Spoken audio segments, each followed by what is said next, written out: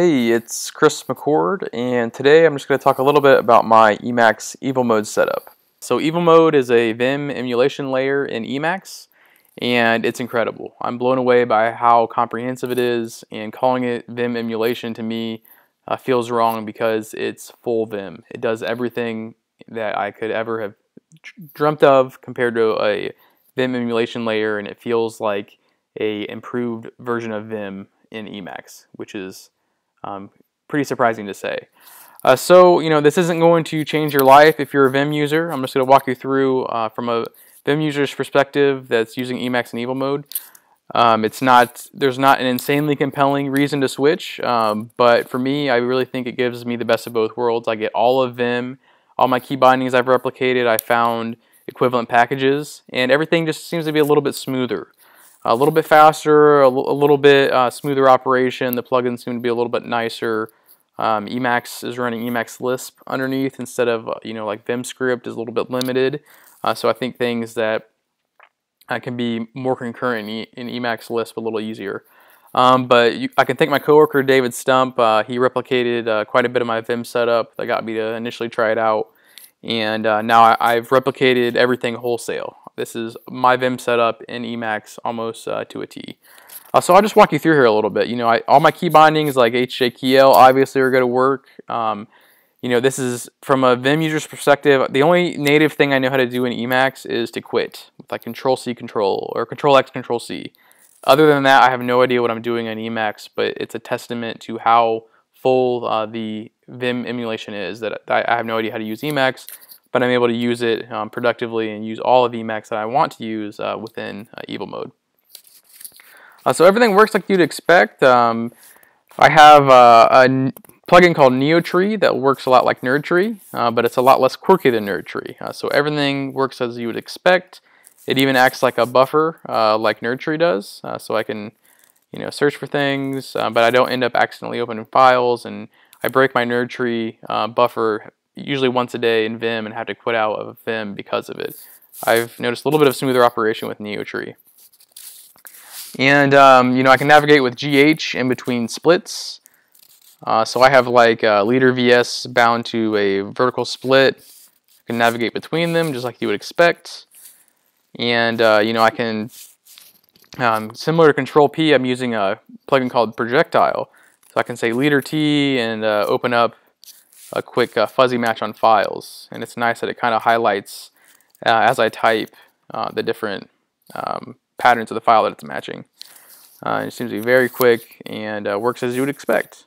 And then we have a command bar on the bottom here, just like Vim, and I can just type buff delete, get rid of that buffer, and everything just seems to work. And even things that I'm surprised that like more obscure Vim commands that I think to myself, there's no way that Evil Mode gets this right. It just works. So if you go to the bottom of the file here, we can see that I'll just record a quick macro and show you how I can play it across several lines.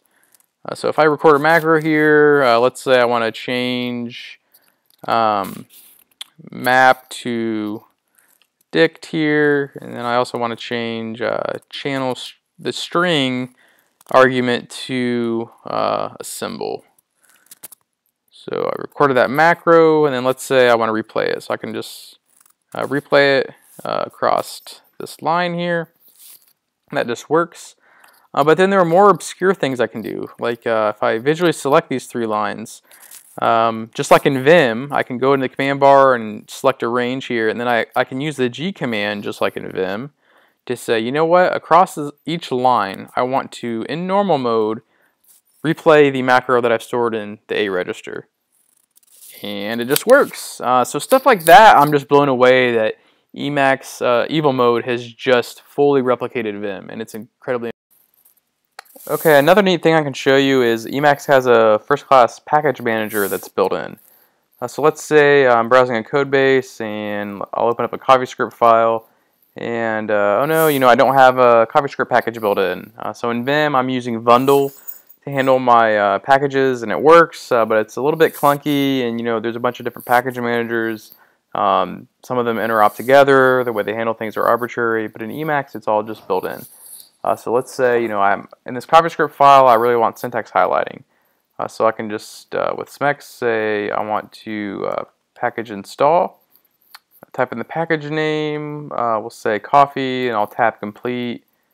And I get a tab complete list. Looks like coffee mode is available. That sounds promising. And it's going to fetch the package and compile it for me. And that's it. It was that fast. So now I can rerun the Smex command, and you can see that coffee mode is now available as a command.